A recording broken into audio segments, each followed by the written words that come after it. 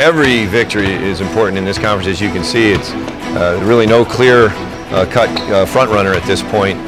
So getting a chance to just stay in the mix and be in the hunt is important. Protecting home court, trying to steal a few on the road, you're going to put yourself in a good shape. So it's very important. I hope we play true to form on the road, because at the home we were 0-4 in the conference at home, so that hurts.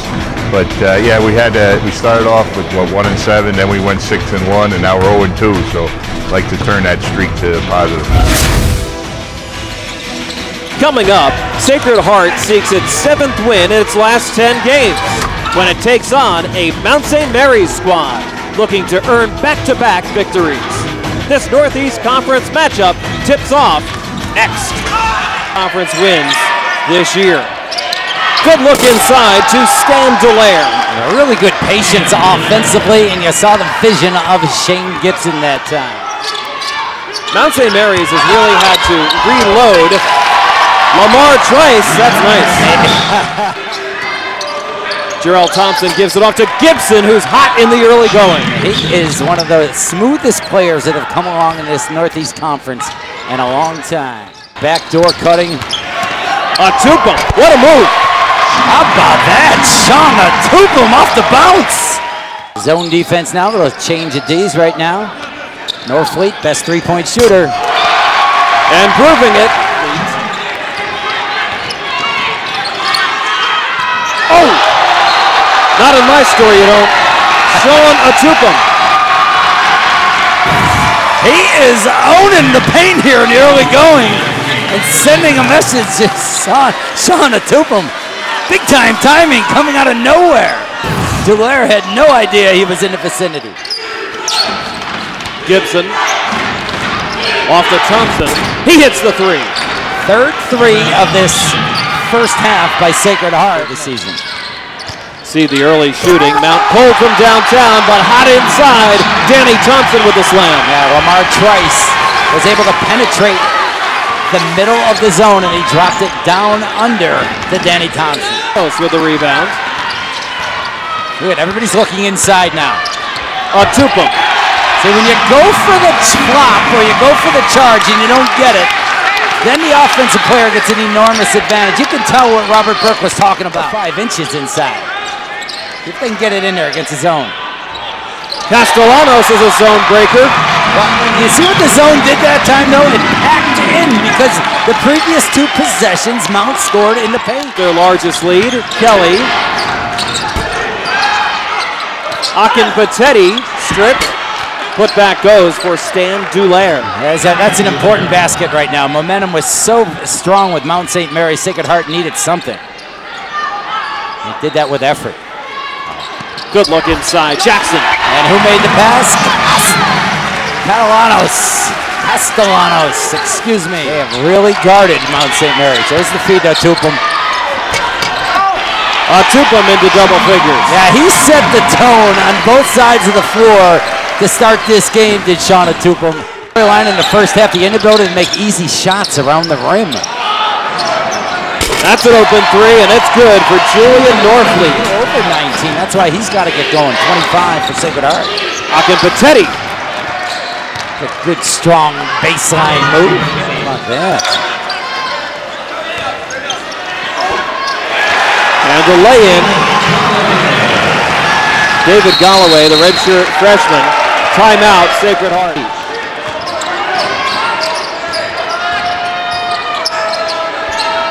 Jarrell Thompson. There it is. Finally a guard basket by Sacred Heart for this year. Is that he would get a little out of control. There's Shane Gibson. That's what the Sacred Heart Pioneers have been missing. To challenging for first. Danny Hurley, unbelievable, just great job. Speaking of great jobs, Mountain answers the three of Gibson with a three by their best three-point shooter, Julian Norfleet. More of a defensive-oriented team this year with steals and transition. Shawn Atupem and one. Kaju for three. Got it. You hear this crowd just encouraging Gene Kaju. All right, back to you guys. All right, Paul, 7.5 minutes left. Trice fills it up.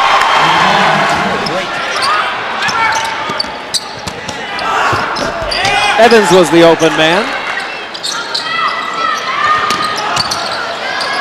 Atupem doing work. Left hand. Stolen by Trice. Well, look at the early help that Mount gets. Not just help, that they're early. Gibson, wide open for three. Boy, they have been few and far between that type of comfort catches, if in fact they don't end up being a top 4 seed. Oh, man. Lamar Trice, quick as a hiccup, as my partner would say. That is, you got to let it fly. Just letting the air out of it. Mount St. Mary's showing some class here at the end, not taking a shot. As opposed to me? Was that where you're going? 61-45. The Mount, big tonight. Dominating effort. We'll be back to talk about it. You're watching Northeast Conference basketball.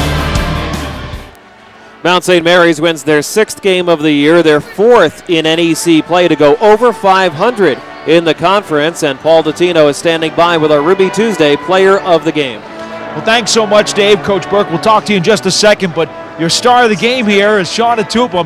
Now, Shawn, 20 points and 6 rebounds tonight. You probably don't know this, but it's only the 2nd time you've scored 20 points in a game, and both were on television. What is this about the cameras with you? I think it's just a coincidence that it happened to be both TV games, but I'm really not focused on how many points I score. I just want to get the W and get the win for the team. It did seem to me today, and we've seen you a number of times over your career, you had everything clicking on all cylinders in terms of your personal game tonight. What made it so right? Well, the coaches just put confidence in me, and they just let me go out there and make plays, and I was just playing, and it just all fell my way tonight, and we got the W for the team. That's what matters.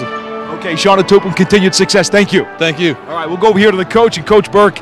He was our Ruby Tuesday star of the game, and if he keeps running races like that, you're going to ride that pony all the way down the stretch. Absolutely, absolutely.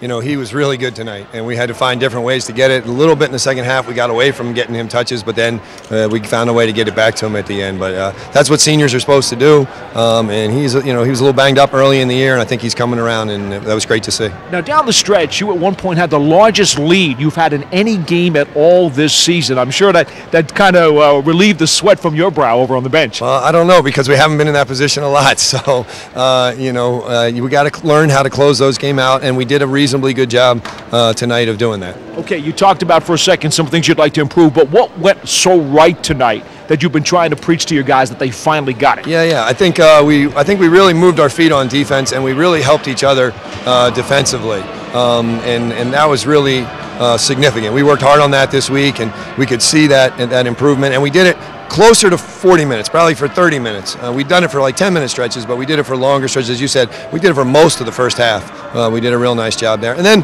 offensively, I thought we really stuck together and just shared the game. Shared the game with each other, moved the ball, and took what the defense gives you. They do a great job of changing things up and trying to confuse you defensively, switching, and I thought we were patient and stuck with it. Coach Burke, thanks for your time. Best of luck. Paul. Appreciate it. Okay, we'll see you soon. Thanks. You got it. Fellas, back to you. All right, Paul, nice touch by Robert Burke and the coaching staff for Mount St. Mary's. Wearing the bow ties tonight to honor Jim Phelan as he was inducted into the NEC Hall of Fame. The Mount wins